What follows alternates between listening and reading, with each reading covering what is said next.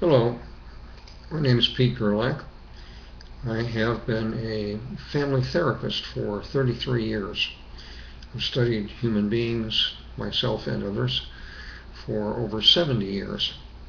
I have formed a lot of opinions, and the purpose of this and other videos is to share what I've learned across these many years.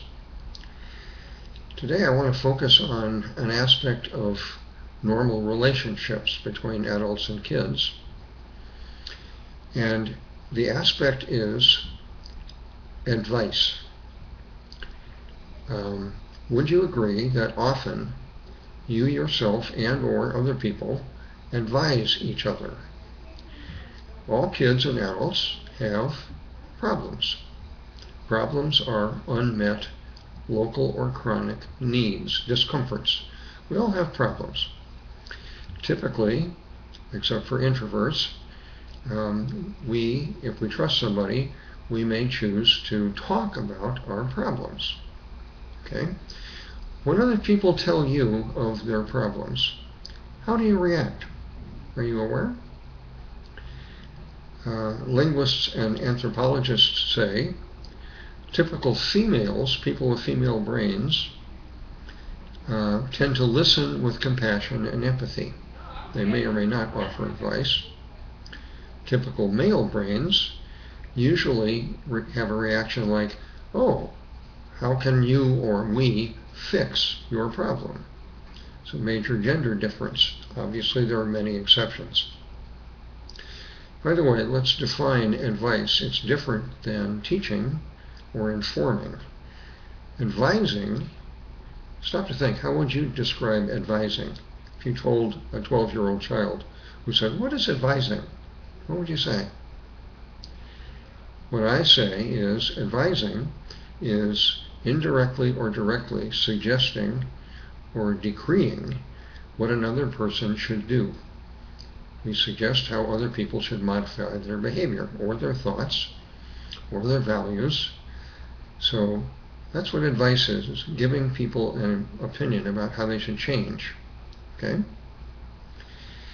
As you may have seen in one of my other videos on communication, 2 reasons out of 5 that we all communicate. Infants, children, adults, everybody. 2 of the 5 reasons we communicate are A, to vent. Remember the last time you simply needed to talk to somebody else who was willing to listen? We need to vent. And another thing we need is to cause action or cause change. That is parallel to another need about giving or getting information.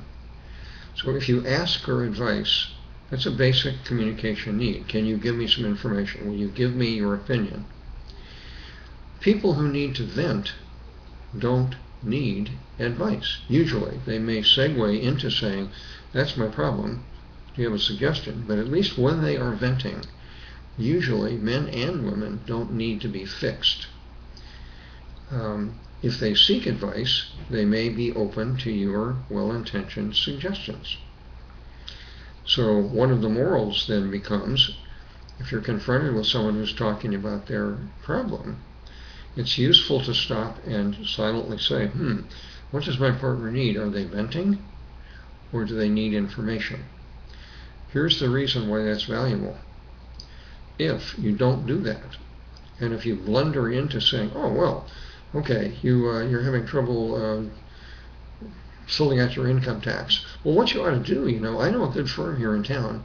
These people have a reasonable fee, and they're really good. They respond very quickly, and they'll really help you out. So you ought to call Smith and Company, or whoever.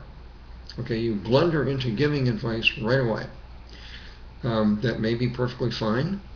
If the other person does not want advice, or is not ready to receive advice, your well-intentioned suggestion may come across as arrogant. It may contain the implied message, I know better than you how you should live your life. People who are shame-based, who were wounded in childhood, and tend to be defensive and criticizing of themselves and very sensitive to other people criticizing them. Shame-based people are often in a place of misinterpreting well-intentioned advice as some kind of superior statement like, I know better than you ought to do this. To say what I hope is obvious, not only is what you advise relevant, how you advise is relevant. If your attitude, if you're unconscious of your attitude and you really think, that's a silly problem, why don't you know how to fix that? Let me tell you, let me show you how to fix that. It's obvious. If you have a one-up attitude about that, no matter how well-intentioned your advice is and how you phrase it, it's very likely to be received, except by the most balanced of people, as a put-down. That's not your intention. But if it is received as a put-down, guess what? People's emotion level tends to go up, their hearing stops, they get defensive and resentful, and they pull in or out, away, in or away. And you are left thinking, what happened? I was just trying to be helpful. So what's the moral here? In important situations and relationships, when someone tells you of a problem, be aware of this person's need at the moment. Are they needing to vent? In which case the really helpful response is doing something called empathic listening. That's in one of my other videos. Okay? If they obviously need more than venting, if they're looking for information or ideas or suggestions, be aware of your attitude. If your attitude is you and I are of equal dignity and my needs and your needs are equally important, go ahead. If you have the attitude like, I know more than you, I'm probably smarter than you or better than you, if you are one up, don't offer advice, because there's a very high risk it will incur resentment and resistance, which is probably not what you want. Another suggestion, if someone clearly wants advice, is to use a technique called digging down. You'll find that in the section on communication tips and suggestions in my videos and my website. Digging down helps people get clear on what they really need. That's a whole separate topic I'm not going to review right here, other than to summarize. Frequently, when people say, I need X, X is a surface symptom of something underneath that they really need. So before you give advice, do what you can to help this person dig down and find out their primary need. What are they really looking for? Okay? Quick example, if the person says, I just can't figure out to get along with Jose or whoever, and you say you'd like to get along better with them, that's empathic listening. And they say, yeah, I don't know how to do it. And your question then becomes, why do you need to get along better with Jose? And you can learn more information from that question. Anyway, if someone needs advice and is open to advice, incidentally, one way you can find out is to ask them, if you're not sure, are you open to some advice right now? Are you looking for ideas, or however you would say it in your language? Ask. Nothing complicated about that. Be prepared for, well, no, not really. Or, yeah, I'd be grateful. Do you have any ideas? Ask. If they say yes, note the difference between, you may have heard this old adage from many years ago from many wise people, is it better to give a hungry person a fish or to teach them how to fish? You ever been in that position where you needed immediate advice and someone didn't give you an immediate answer? They said, here's a way to find out the answer. You do it. I'm not going to do it for you. This is a judgment call. It's complex. And for the moment I'm speaking just of advising adults. So make a judgment call depending on the person and your relationship and the nature of the problem. If you wish to help, if that's your true motive, pause and reflect. Is it better if I give specific current advice? Call Smith and Company now? Specific advice. Or would it be better to advise the person and to teach them how to research their own answer? Teach them how to problem solve. By the way, I have a video on exactly how to do that. So there are several things to be aware of if you choose to give another person advice. Be aware of what they need, venting versus information. Be aware of your attitude, equal, or one up. Be aware of what they really need. Help them dig down to discover what's underneath the surface need that they say, gee, this is my problem. It probably is a symptom of their problem. You may or may not choose to help them recognize that.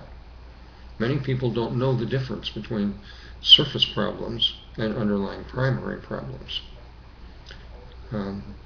Finally, make a judgment call and even discuss.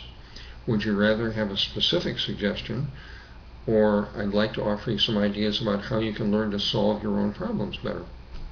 You can ask them outright, which would be more useful. If they're ruled by a false self, they will probably say, well, right now, I have this problem right now. I don't care about problem solving. I don't have a problem solved. No, they don't. They think they do. Okay. As I hope is well evident at this point, the purpose of this video has been to invite your awareness of when you advise other people. Incidentally, I focused on advising adults. Advising children is a related and separate issue. Frequently they won't ask for advice, sometimes they will, but it's a different situation because kids need lots of advice from caring, sensitive adults in order to prepare them for independence. So kids need advice. Adults may or may not need advice. That's a whole separate question I'm not going to go into any further. A pet peeve of mine, you may or may not care about it, is I get hooked, meaning I feel resentful right away. If someone, even if they are well-intentioned, if someone looks at me and says, you know, Pete, what you really need to do is learn to listen more and stop talking so much. When I hear the phrase, you need to, I go, ah! I have an instinctive reaction that says, excuse me, I didn't ask you to tell me what I need, and you have no idea what I need. You're talking about what you need. Would you care to rephrase that advice? This may be my own personal problem, but I want to offer it in case at times it bothers you or you do it. Be careful of your language. Innocently saying you need to implies you know how to run the other person's life better than they do. It's unlikely that you know what they need. You may guess. You may have an opinion. It sounds different, for instance, if you say, I think you need. That makes it feel very different, at least to me. I'm oversensitive on this point, I admit it. My point here has been to invite you to reflect. How do you give advice? When? To whom? What kind of result are you looking for? And notice the several things that it can be very helpful to you and the other person to be aware of. If you want a deeper look at this dynamic that we all do with each other, advising with or without invitation, if you want a deeper look, here's an article on my nonprofit website, self-improvement website, as part of Lesson 4. There are 7 lessons there. Lesson 4 is a lot of information and opinions about how to optimize your relationships with kids and adults. So here's the link to an article that goes into much more detail than I have here about the art and science of giving helpful advice. As always, if you have any comments, suggestions, reactions to this video or any of my other videos, I welcome your comments, either on this video or in my channel or in my website. Meanwhile, thank you very much for watching.